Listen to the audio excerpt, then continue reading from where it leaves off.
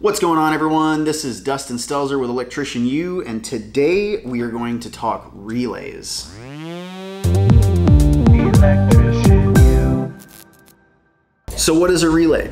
A relay is essentially a switch, but it is an electromagnetic switch, which means that you, instead of having to push a button to turn a switch on, you can send electricity to do that work for you. Say you want this to shut off, but you want this to turn on at the same time. You can do that with a relay. There's a little coil inside of these things, and when you energize that coil, it changes the states of all of the contacts that are wired to it. Relays give you multiple options for how you can interact with a circuit. So most of them are still gonna have like a regular coil circuit where you would run a signal or run some kind of bump to change the state of this thing from closed to open or from open to closed. What's cool about a relay though, this ice cube relay comes with multiple normally open and multiple normally closed configurations. So say you wanted a certain set of lights to turn on and a certain set to turn off at the exact same time. A relay, you have the option. So you could set up a couple of these to be on the normally closed setting while you have a few of them that are on the normally open setting.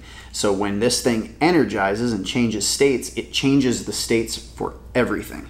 So anything that's wired normally closed, meaning like normally on all the time, and then anything that's normally open, which is normally off all the time, it's going to change the states of both of them. So it's going to make some lights turn on, some lights turn off when that change happens. Relays are usually rated at a little bit less, well, quite a bit less power than a contactor. So this relay, for instance, this is a 24 volt relay.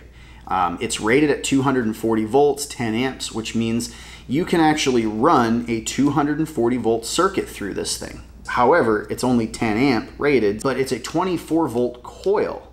To change states, you have to run it with a 24 volt circuit.